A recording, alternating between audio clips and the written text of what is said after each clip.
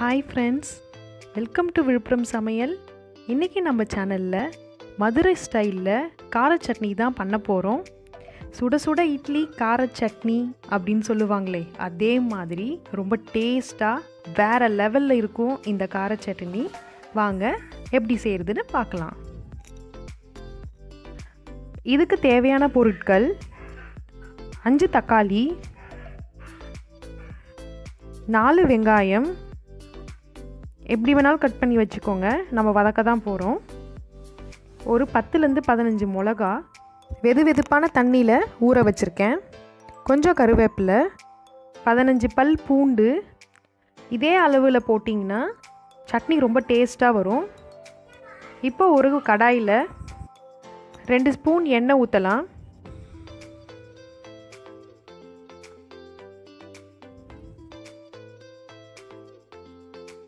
ஒரு ஸ்பூன் குண்டு உளுந்து நல்லா பொன்னிறமாக வறுத்துக்கோங்க.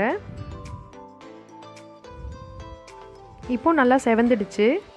எடுத்து வச்சுருக்கிற பூண்டையும் கருவேப்பிலையும் போட்டு நல்லா வதக்கிக்கலாம். இப்போது காஞ்ச மிளகாவை நல்லா புழிஞ்சு சேர்த்துக்கோங்க. நான் யூஸ் பண்ணியிருக்கிற மிளகா ரொம்ப காராது, அதனால தான் 15 மிளகா சேர்த்துருக்கேன். உங்களோட மிளகா காரத்துக்கு ஏற்ற மாதிரி நீங்கள் சேர்த்துக்கலாம். இப்போது வெங்காயத்தை சேர்த்துக்கலாம். கூடவே தக்காளியையும் சேர்த்துக்குங்க. இப்போது வெங்காயமும் தக்காளியும் நல்லா வதங்குற வரைக்கும் வதக்கிக்கலாம். ஒரு 5 மினிட்ஸ் ஆயிடுச்சு. இப்போ எல்லாமே சூப்பராக வதங்கிடுச்சு. அவ்வளோதான். இப்போ வதக்கி வச்சுருக்கிற பொருள் எல்லாம் நல்லா ஆறிட்ட பிறகு ஒரு மிக்சர் ஜாரில் சேர்த்துக்கலாம்.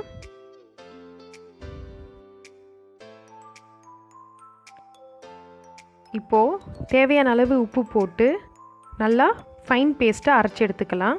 அவ்வளோதாங்க, சட்னி ஆல்மோஸ்ட் ரெடி ஆகிடுச்சு. இப்போது சட்னியை தாளிக்க வேண்டியது தான். இப்போது ஒரு தாளிப்பு கரண்டியில் கொஞ்சம் எண்ணெய் ஊற்றிக்கலாம்.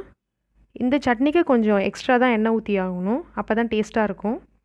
நான் ஒரு 3லேருந்து 4 டேபிள் ஸ்பூன் எண்ணெய் ஊற்றிருக்கேன். ஒரு ஸ்பூன் கடுகு உளுந்து, 2 காஞ்ச மிளகா, கொஞ்சம் கருவேப்பிலை. இப்போது தாளித்து எடுத்ததுக்கப்புறம் சட்னியில் சேர்த்துக்கலாம். அவ்வளோதான் ஃப்ரெண்ட்ஸ், காரசாரமான கார சட்னி சூப்பராக ரெடி ஆகிடுச்சு. கண்டிப்பாக இது சூடான இட்லி கூட சாப்பிடுங்க, செம டேஸ்ட்டாக இருக்கும். கண்டிப்பாக இந்த சட்னி உங்களுக்கு ரொம்ப பிடிக்கும். நம்ம சேனலை மறக்காமல் சப்ஸ்கிரைப் பண்ணுங்கள், பெல் ஐக்கானை கிளிக் பண்ணுங்கள்.